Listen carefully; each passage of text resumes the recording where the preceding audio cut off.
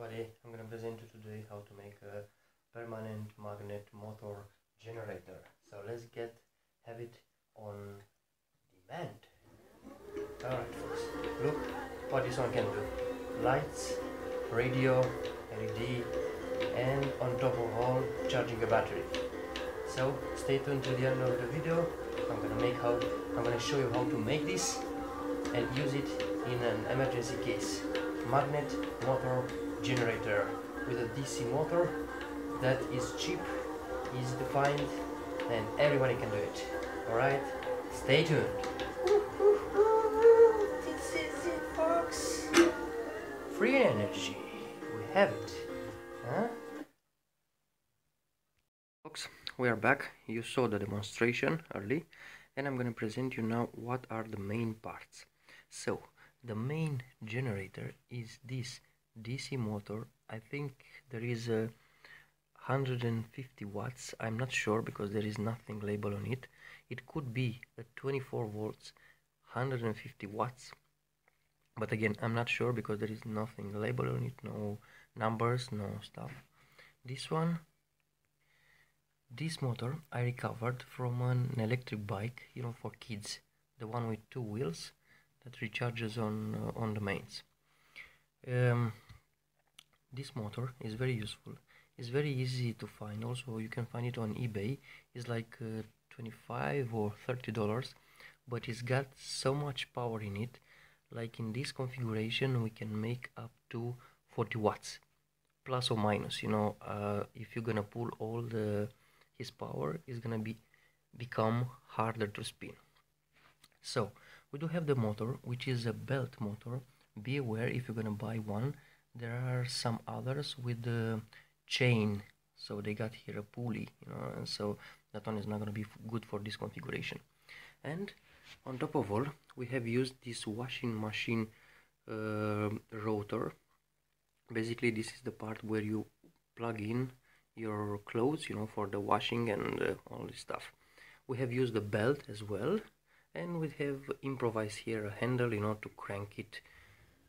There you go. So it's not steady. Don't start with comments and it's not gonna be doing, I don't know, shit like you always doing it. This is a temporary solution. Is a proof of concept. The main part is to show this one has pretty much power in it. So the rest is just like for, you know, for convenience purposes and for temporary. It will be best if you're gonna use this configuration on a bike, you know, you're gonna pedal it and you're gonna make more energy than I'm making here with this hand crank. Alright, so I've shown you the motor. We do have here an LED voltage meter display. I'm gonna crank it a little bit to see. You see? So I'm doing it with my hand, yeah? Very easy, look, very easy. It's making like 9 or 10 volts. After this voltmeter, we do have a solar battery controller that using solar panel. You can see here the solar panel, but we have connected here these 2 wires going straight to the motor. So the exit of the motor, the output, is going into the solar panel input. Battery, of course, we do have a battery, 12 volts one. We do have here a 12 volts LED, very nice one. We do have here a light strip LED, and we do have here a bulky radio, which you can see here. I don't have no batteries in it, no plug into the mains. Where is the main plugging? Look, here is the main plug, which is not unplugged. Just we have connected some wires to the output of the solar panel. Alright, so I'm going to show you some measurements.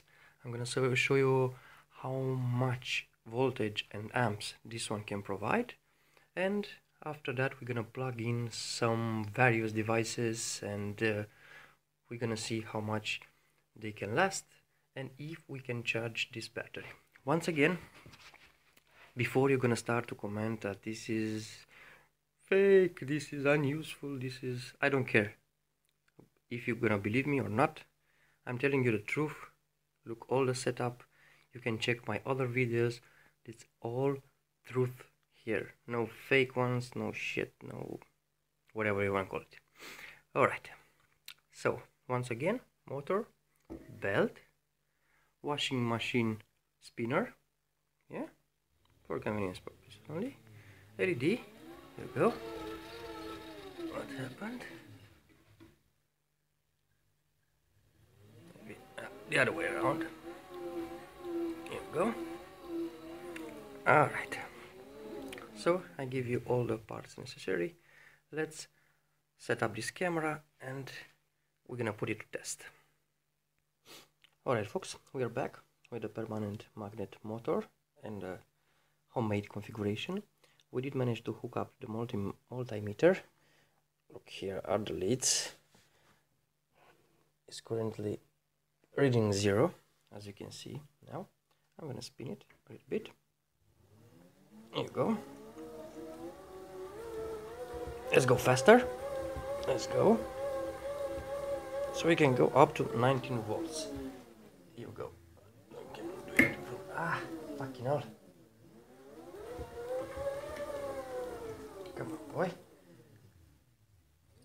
Go to. Here we go, 19, 20 plus volts, yeah? This is voltage with no load connection, we don't know nothing. Now we're gonna switch to the amp.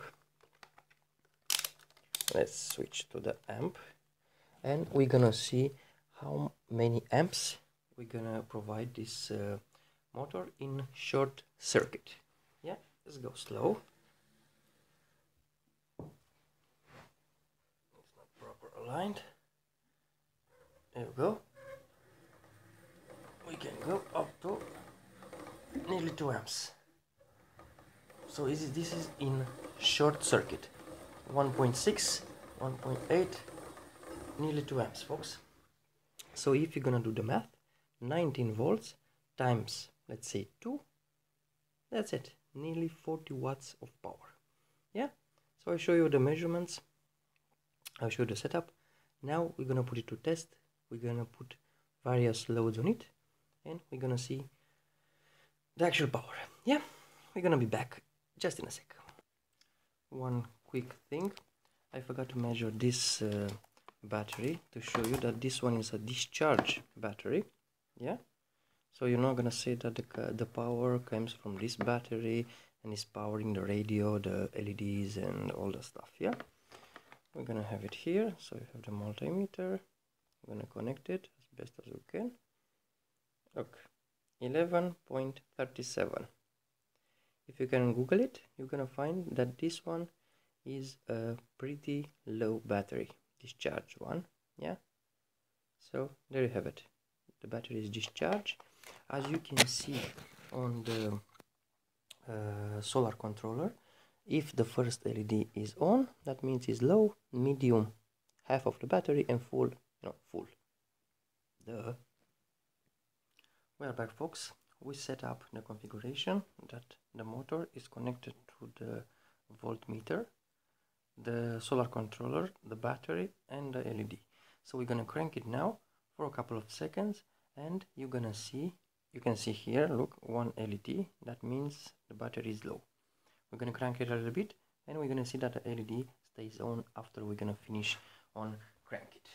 Alright, you can see, yeah, it's going full, it's charging. There are 40 volts going into the battery, and we're gonna stop soon. We have stopped now. Look, the crank is not moving, so the LED are going on. They're not gonna go forever, believe me. It's just a small amount of electricity stored in the battery.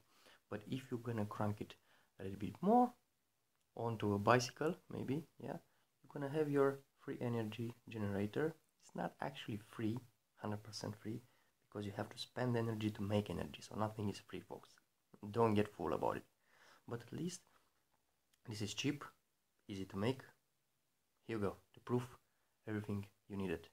There are commercial version of this one with magnets and wires. So I didn't manage to make it till now with the neodymium magnets and coil and all that stuff. But who knows, in the future, maybe. Let's crank it a little bit more. You can see the light goes on. This is just a small LED, you know, nothing fancy there, but it does the job. In an emergency situation, you got your permanent magnet motor generator. You can listen to radio to see the weather, to hear the weather, sorry, and what's going on. Maybe it's an avalanche, maybe it's a storm, maybe it's whatever. You can charge your phone if there is a reception, have lights, radio, and so on.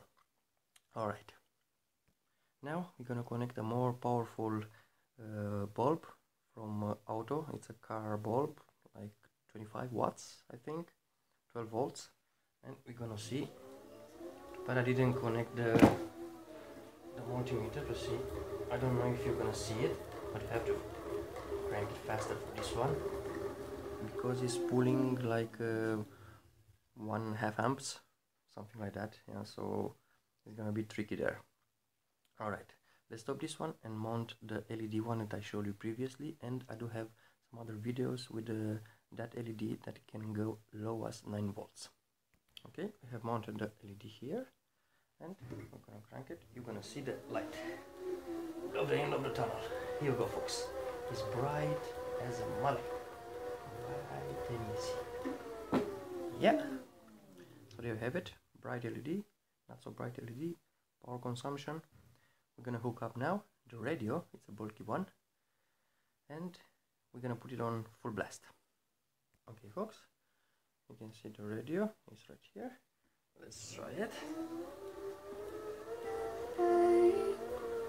Here we go. Here we go. And I'll tell you all about it when I see you again. We've come a long way. Here we go, my friends. You got your radio. So the battery keeps on, yeah, a little bit, keeps on, folks, keeps on, just a little bit. Like I told you, you know, it's not gonna stay forever. So, but if you're gonna crank it more on your bicycle, maybe you're gonna have 1 hour, 2 hours, who knows. So all the stuff that I show you in the beginning of the video, they can go all of them, or separately, or just the battery. You can plug in your phone charger, iPad, whatever goes on 12 volts or with some step down stuff. You can do it. Does not consume that much power. So there you have it, folks. Thanks all for watching. There you have it, permanent magnet motor from a DC motor, how to make it. Till the next time, share, thumbs up, subscribe, and we're gonna see you with new interesting products and videos. Thanks all for watching.